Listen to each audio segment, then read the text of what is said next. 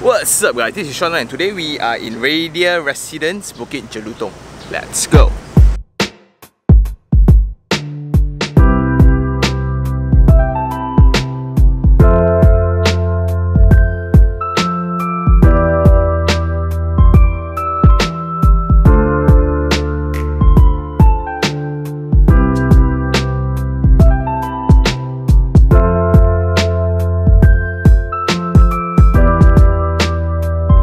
So before we start, Bukit Jelutong is located in Shah Alam. Shah Alam in fact is the capital of Selangor. Located right in between Guthrie Highway and NKVE, this Radia Residence seems to be one of the higher density ones in area full of landed properties. So we have all the luxurious bungalows, the golf courses, and this used to be those very atas. So today we have David from Cozy Homes going to bring me through. Let's go.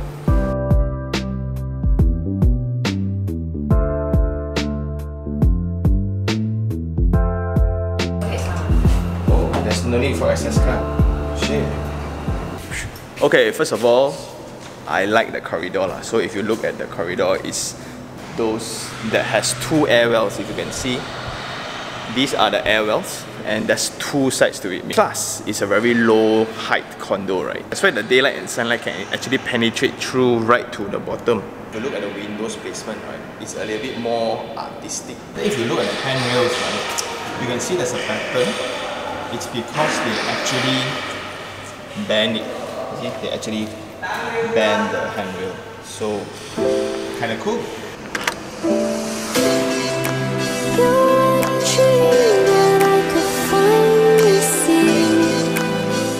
So David even prepared the layout for us. So you can see this is the unit type that we're in now. It's how many? 879 square feet, 2 bedrooms, 2 bathrooms. So it's rather direct, okay? Once you come into the unit, right, you first will be greeted by the dining and living.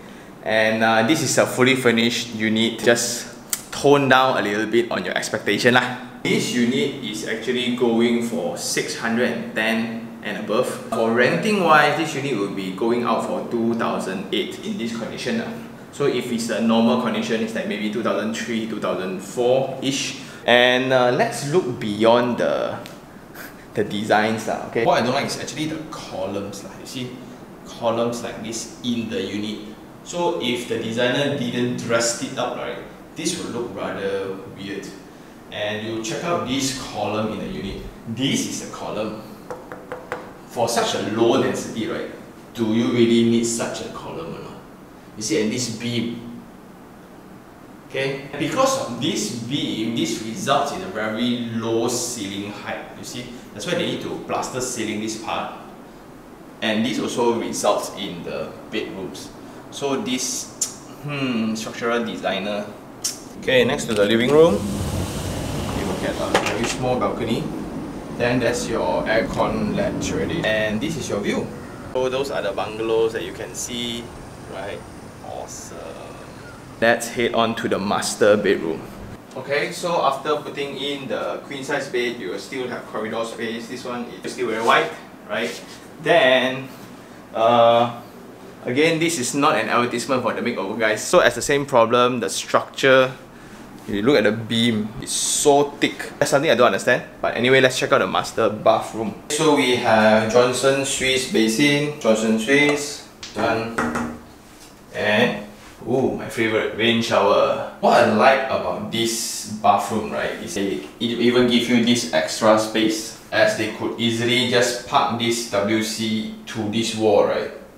Then they actually save more space. But the fact that they do this, not bad, I like. Okay, opposite the master bedroom will be the smaller bathroom, but there will be a guest toilet first. The same treatment, Johnson Swiss, again rain shower. And I like all toilets are actually natural ventilated. So there's two types. One is mechanical ventilated, meaning like they put the air suction thingy. Then this one is the window. Okay? So again, same treatment, they give you this. Then we have the smaller bedroom. You see? Next to the smaller bedroom will be the kitchen. I call it pantry lah. Okay, so there will be 4 cookers, franker, fridge and washing machine provided. I wish that there's just a yard to actually accommodate this washing machine, because we can maybe just cut out a space or whatsoever. Okay guys, so as always, we will go and see the refuse chamber. Okay, it's located in this very tight corridor. So this will be your refuse chamber. Okay, bilik sampah. Again, there's no ventilation and there's only one floor trap. Imagine if the refuse room is full, right? And this will be a passage to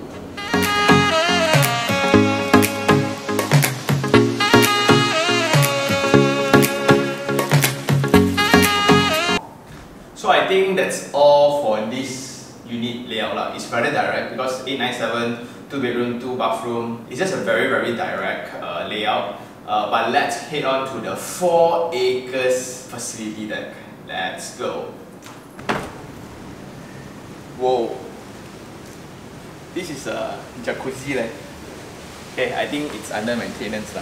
Okay, so and we are now in the facility deck.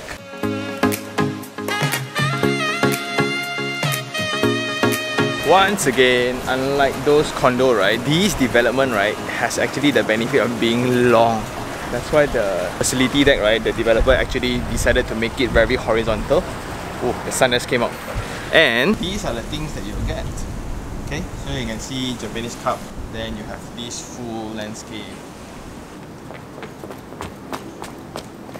Basically, you just run your heart out, you know, because with this kind of setting, right, it's just super long. Not only that, you even have empty spaces like this. Wow! Oh yeah, did I mention that this is a mixed development? Meaning like they have retails on the bottom, right? They also have office blocks at each corner. The orange one, as you can see, on the left, and on the right, that's the orange one. Okay, so both of those are offices, and you can have Hero shop is already opening, grocery, and that's all your complex, your malls and other residents. There you also have a few shop blocks again. They also have garden units there. So you see the garden unit actually lower than the facility deck, right? And they use this landscape to actually cover it. Wow, I like.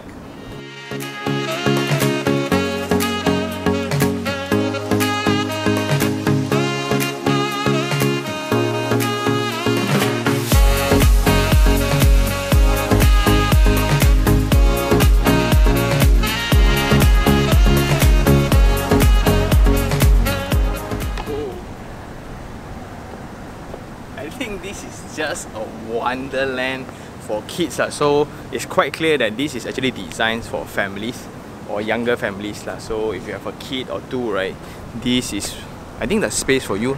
So just to illustrate how big the park is, right, they actually divided the park into 3 zones. Park 1, 2 and 3. So just in case you are lost in the park, they even indicate where you are in the park. If you can see gardens, right, it's really just on steroids. Okay, 3 things I really like. Number 1 is definitely the architecture, because it's very rare that you actually see a project, right, that is actually horizontal. Because of the height restriction, this actually created a lot of interesting space, especially the scale of the facility deck. Number 2 is actually if your business and if your main home turf is actually Shah Alam, right?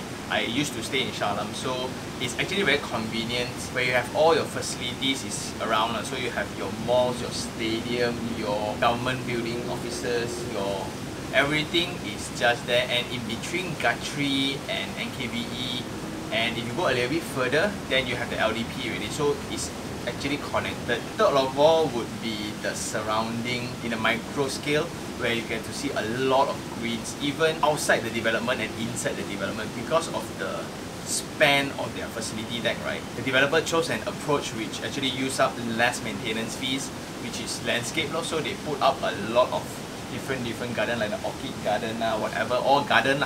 Then 3 things I don't like is, number 1, the lack of maintenance.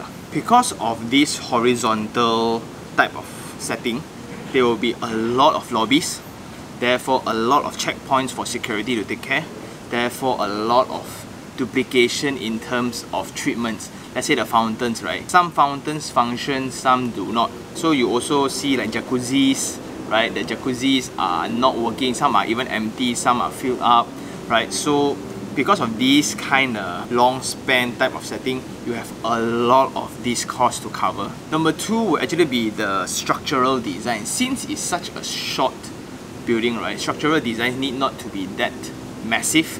But if you look into the unit, right, the unit layout, the layout is okay from plan, but if you look in 3D, right, it's all structural. There's beams and columns and beams and columns everywhere, to the extent where it actually eats up to your square feet, you know.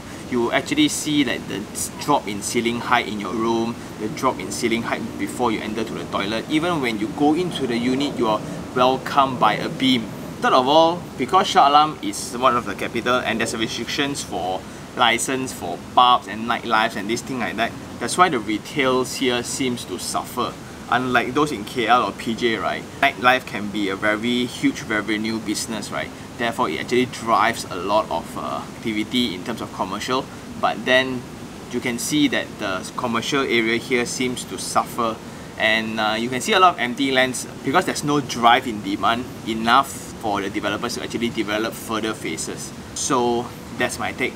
I think this location will be very ideal for government agencies around, and also those who work in the airport and things like that. This would be a very nice escape because if you are not a fan of very effective living, right? Effective meaning smaller layout, like all these 4 acres in terms of facility is jam-packed into a floor plate, right? If you really like your kids to actually be able to cycle through these lanes or to run around like mad, to actually get lost in a facility deck, then this might be your choice. So because it's very rare to find an apartment that is actually horizontally designed. I think that's all for this episode. If you really like this video, like it, share it, and even subscribe for more information. Shout out to David from Cozy Homes. If you want anything, just contact him below. Until next time, this is Sean Tan. Oh, so Shan. This is Sean Tan. Ciao.